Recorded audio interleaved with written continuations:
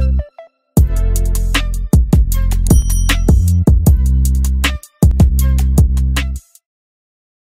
guys, welcome back to my channel. My name is Tatum Tamia. Make sure that you subscribe and you also hit that notification bell so that you don't miss any of the awesome content that we put out. On today's video, I'm going to be answering some questions from my Instagram. So make sure you follow me on the gram at Tatum Tamia, TatumTemia. Let's answer the questions. So the first question says, how do you get past the fear of marketing yourself and getting no responses? I love this question because marketing, if you guys don't know, is my area of expertise. I believe that that skill is the secret sauce to a lot of the success that I've been able to achieve in business and not only just my business, but the people that I work with businesses as well. So first of all, as the business owner, you have to understand where your limitations are. So the fact that you asked this question is telling me that you are getting frustrated because your marketing efforts aren't receiving any response. So the first thing that I would do is first ask myself, or you ask yourself the question of, is marketing my area of expertise? If it isn't, then it's time to find somebody who that is their area of expertise. Now, understand in the beginning, cost and budget is a big thing for a lot of entrepreneurs. So this investment can be more so of maybe like, instead of hiring somebody to be on your team or hiring somebody on a month-to-month retainer basis, you can do a one-time strategy session with somebody. And that way they can outline what your marketing should look like for your business. They can show you what you need to be doing, what channels you need to be on, what type of content you need to be putting out. But I would really just take a little moment to do like some self-evaluation for a second and see if this is something that needs to be hired out in some type of capacity. Your budget will determine how, but definitely figure out if that's something that needs to happen. Also, understand that marketing is all about testing. That's it. It's about testing things and finding more of what works and finding out what doesn't work so that you can do more of what works and less of what doesn't. So it's all about data. So if you're putting out content, I want you to get a sort of a mindset shift here. If you're putting out content or you're doing any type of marketing efforts and you're not getting a response, you're not getting a response is not a bad thing, because that's data. Now you know, okay, when I post on these days or when I post this type of stuff or only posting on social media or whatever isn't working. So now you can take that and say, okay, let me put that in the bucket of what's not working. And a lot of times it may not be you need to throw it all away. It may be maybe you're not posting at the right times. It may be you're focusing more on Instagram where your audience is on TikTok or whatever. It could be something very nuanced and small that needs to be fixed. But that's why I say it's important to incorporate or hire some type of expert that could be able to then break that down for you. So get past the fear of marketing by hire somebody that knows what they're doing, and also understanding that all data is good. And just because you're not converting doesn't mean that, oh, I'm so terrible and my business is horrible. It just means that I need to solve this problem. And that's with anything in your business. Once you become an entrepreneur, you're a problem solver. So how you feel about the problems doesn't really matter. It's time to solve those problems. And the more you focus on how you feel about it, that's taken away from the time that you could be spending on solving that problem. So one thing that I suggest that you and anybody else practice in business is detaching yourself from your feelings, in a sense where how you feel shouldn't dictate what you do. How you feel shouldn't dictate if you show up for your business that day, if you continue with marketing efforts. You simply have to focus on whatever problem is available and how you're going to solve it. How you feel about it, again, does not matter. So I hope that helps. If not, leave me a comment in the comment section and I can elaborate maybe in another video. Okay, next question. This one says, what has been the biggest changes you've made to accommodate being a mother in addition to a wife and an entrepreneur? This is probably like the question that I get asked the most now that I've had a baby. Everybody wants to know how I've been able to balance things. Honestly, to be real, I'm still figuring it out. Like, while I'm recording this, my son is 3 months old. I'm still figuring it out. I've only been back working in my business full time for a couple of weeks. So honestly, it's something I'm still figuring out. But some things that I can pull out, though, is that hiring and delegating is huge. And this was big on my mind even while I was pregnant, was because I already knew that one, I wanted to be a present mom. I wanted to see when my son laughed for the first time. I wanted to see the changes in his appearance. I want to see how he responds to certain things. Like, I wanted to be very present, a very, very present parent. And I knew that being a present parent was going to take away from my business. So then going back into problem solving mode, how can I make sure that my business is still growing, that it's maintaining, and I'm still reaching my goals, and I'm still accomplishing the things that God has me doing while not neglecting my family? Because all of these things are blessings, right? The business is a blessing. The family is a blessing. Whatever title you hold is a blessing. And so I think a lot of times we list out everything that we have going on and use it as an excuse as to why we can't do one, right? So we may say that our kids are our motivation, but then they become our excuse as to why we aren't able to accomplish something. So for me, that was a huge prayer point when I was pregnant with God. How am I going to make sure that I'm showing up to everything that you've blessed me with in excellence? And so one of the things that I've been able to do that's work is hiring and delegating. So looking at all of the things that go into all of these roles and figuring out what can I delegate. So in business, one of the things that took up a lot of time in business was administrative tasks. So I hired an assistant. So all administrative tasks, the checking of the emails and all of that, responding to people and having those conversations, those are not done by me anymore. Also, marketing was a huge, huge thing in business. And having multiple brands, it just becomes that much more work. And so I knew marketing was another area that I had to delegate. Even though that's an area of expertise for me, I couldn't be the one that's doing all the work. So, and marketing also is the vehicle that drives sales. So marketing is a very important part of my business because it directly impacts the income. And so I hired out as far as my marketing goes. And so now I'm looking deeper into my business. What am I still showing up for? And so I'm looking at my revenue streams, like, okay, 60% of my revenue is active and 40% of my revenue is passive. So that needs to change in order for me to do everything that I have to do. So I started coming up with new ways or new revenue streams that were completely passive, so that I'm still making money, I'm still reaching my goals, but I don't have to show up for it. And I'm making sure that I'm cutting back on the active revenue stream. So these are just some of the adjustments that I've made in delegating as much as possible. I'm only going to do the things that only I can do, and the things that somebody else could do, I'm going to delegate those things out so that I can make sure that I'm still spending time with my family and that my business is still serving our audiences the way that we should. Another thing that I do is self-check-ins and evaluations, and I do this every single week. I sit down with myself, and sometimes I have a notebook, sometimes I have a whiteboard, and I just reflect on the week. What went well? What didn't go well? And what can I do and implement that makes next week better? So the first week that I came back into business, I grocery shopped over the weekend. I cooked like maybe one or two meals that weekend. And so what I realized was halfway through the week, I had to cook again. So I had to leave my office, come back home, cook for my family. I was exhausted. And so I decided, okay, now I need to meal prep all of our meals on Sundays. And so that's what I do now. Sundays are 100% dedicated to preparing for the week. Also, I have health and fitness goals. And so if I ain't cooking, that means I'm going to be eating out.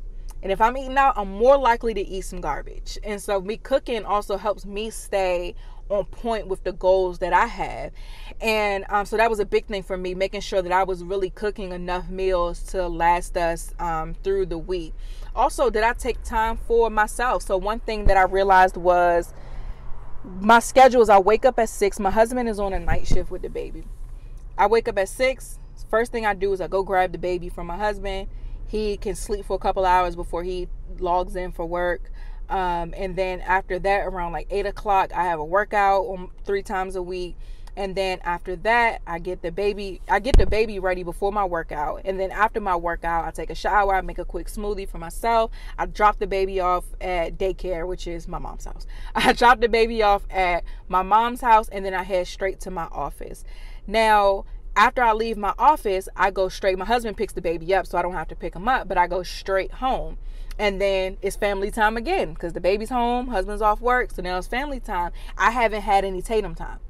So I go from one responsibility to the next, and I haven't even had enough time to kind of check in with myself. And so something that I implemented was I stopped working at maybe 4 or 5, and I give myself an hour or so before I go home. And that's just my time to do whatever I want. If I want to go get my feet done, if I want to go just take a walk real quick and gather my thoughts, if I want to read a book, if I want to take a nap, whatever that is to check in with me, then that's now allocated into my day. And also the great thing about hiring and delegating in business is if I need to take a day off, I'm going to take the day off because I need to maybe check in with me. I don't know, whatever I need to do, I'm going to do that. And then the last thing that I do is just prepare as much as possible. When usually towards the end of the week, I'll plan out everything that needs to happen. So I know what's going on in my business until 2021. And I know every task that goes into all that we have going on. And so every week I have a master list of those tasks. I delegate whatever needs to be delegated. And then I know what I'm doing every single day of the week before that day comes. So I'm not wasting any time figuring out, oh, what am I doing today? Or what do I have to do? I just go into the system that I use and it's listed out for me what I have to do that day, and I just get right to it. And that helps me save time because now I'm not wasting time trying to figure anything out. I'm just doing the plan that I already mapped out. The other part of that question, she asked, what worked before being a mother that is no longer feasible for you? Girl, everything. No, but seriously, I used to wake up and just open my laptop. I worked 24/7 all day, every day. And so waking up and getting straight to my business just doesn't work anymore because, like I said, I want to be there for my family. So when I go get my son at 6 a.m., he might be asleep, he might be up, but that's our time. Like, that's our cuddle time, and I'm sitting there cooing with him, and I putting his little hands together and showing him how to pray. Like, that's our time where it's just me and him. If he's asleep, then we gonna just lay there together, and I'm just looking at him and touching his hair and praying over him and just being so excited that this little cute thing is mine. Or if he's up, then we're playing together. But I can't just wake up and get into business mode. Like, business has a place and it's still important, but it's not more important than my family, and it's not more important than God. So I have a very clear hierarchy that I have to commit to of God, family, business. And so I also have to make sure that I'm carving out time to where I'm still in prayer. One way that I do that is I incorporate fasting a lot. I have a fasting and praying type of life, forever on some type of fast, because that's how I make sure that I'm not moving out of alignment with God. So now being on the go and grinding, I had to divorce myself from that grind mentality because that's not sustainable. And it's really popular right now as an entrepreneur to kind of talk about how bossed up you are in comparison to how much you have to do or how much you can grind. And to me, the fruit of my success is not how much I can do, but how happy I am, how happy my family is, the fact that my husband's happy, my son is happy. I'm making an impact in the lives of the people that God has called me to. Like, it's not all about me.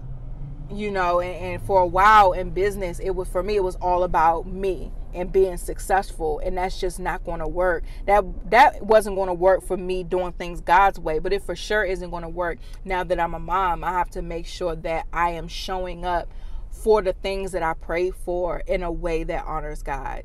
Can't pray about the blessing and then complain about it. Like, you have to tend to it and act like it was worth all them tears you cried for. Because for me, that was a huge prayer point for me. I really wanted a family, you know, a child and a husband, and I wanted all of these things, and I'm not going to mess it up because God gave it to me. I'm going to figure out how to make sure, like I said earlier, I'm showing up to all of these things and I'm doing them in excellence. I'm working as if God was sitting right next to me, judging what it is that I'm doing. Okay, so next question. This one says, what's the best way to run a business on low funds? Okay, before I answer, we got to do a little mindset check here. Stop saying that you have low funds. I think we did a video for the Anchor Media page and someone said they had a small podcast. Like, we have to stop using like the Bible says that life and death is in the power of the tongue. So watch what it is that you say.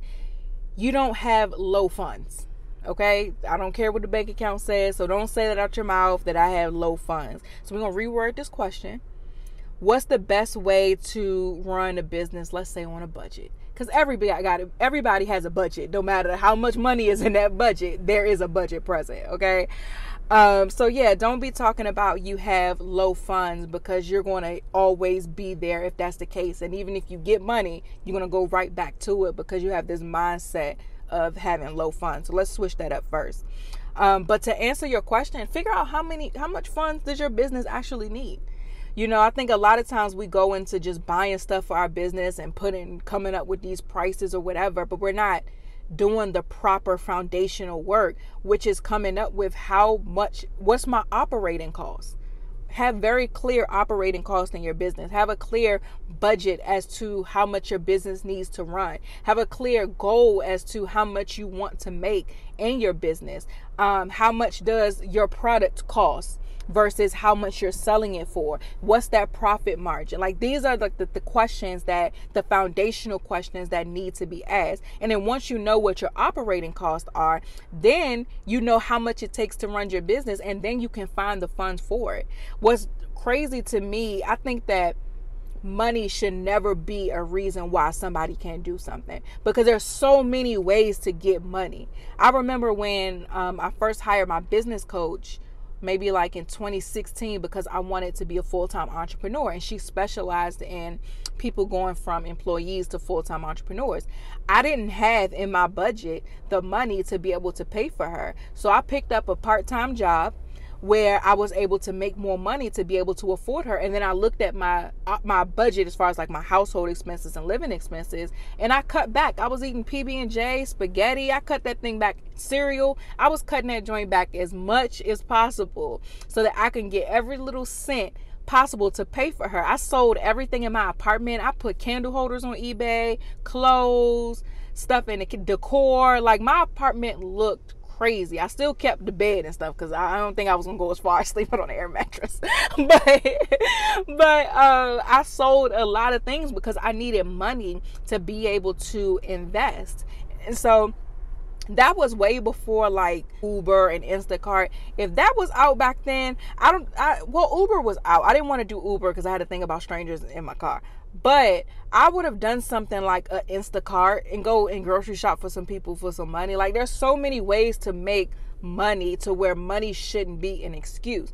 But you need to know how much money you actually need. So do a budget. It's as simple as an Excel spreadsheet. It's as simple as that. Like, it doesn't cost a lot to be organized. Just get you an Excel spreadsheet. You could use softwares like QuickBooks or FreshBooks or any other type of business expense software, but Google Excel spreadsheets are always free. So that's something that you could use to clearly define your operating budget so that you know how much you need, and then go out and find the money. The last question asked me, why did I choose to go into marketing? So for those of you guys who don't know, my undergrad degree is in public relations. And then after I graduated, all of my jobs was in marketing, and marketing is just, I've loved it ever since then. The reason why I went into marketing is because when I got into my public relations coursework, I really wasn't feeling it. PR is all about managing perception, and perception being reality. So the truth doesn't really matter. It's all about what we can orchestrate, like how we can get somebody to think, or the message that we can portray, and how we can use like the media and things like that in order to do it. And it was this case study that we looked at. I'm trying to remember, this was a while ago, but it was something to where a tobacco company, this was like way back in the day when PR first was a thing, where this tobacco company wanted to get more women to buy tobacco. And at that time, the feminism movement was really picking up. And so what they did was they did this campaign they showed a lot of women smoking. And so they presented it in a way to where basically smoking made you equal to men. That was the message that was given, and the perception that they had around cigarettes. Nobody cared that cigarettes was killing people. Nobody cared that now you're just giving more people something to harm their bodies. It was all about perception and creating a perception that had the goals, that had the business goals met. And to me, there was like an ethical thing that I just didn't really like there. Like it was hitting at my morality in a sense where I just didn't like that. And I could have still gone into PR and did maybe like some type of cause PR, maybe crisis management. There's so many avenues that I could have went into. But I really liked marketing because PR manages the perception, and PR is about building those relationships with the media and things like that. And marketing is about making sure that those efforts convert into dollars. And so I wanted to do marketing because it was more focused on actually converting and data and stuff like that. And that makes me excited. I like to see data. I like to see things convert. I like to create systems and things that convert well. Like that stuff makes me excited. All of the glitz and glam and all of the fluffy things that go into PR just wasn't attractive to me. So that's why I went into it. So that's it for this video, you guys. It's the last question. We're going to wrap it up here, and then we're going to do a part 2 in the next video. Don't forget to subscribe, hit that notification bell, and follow me on Instagram as well at Tatum Tamia. If you have any more questions, leave them in the comments below. I'll see you guys in the next video.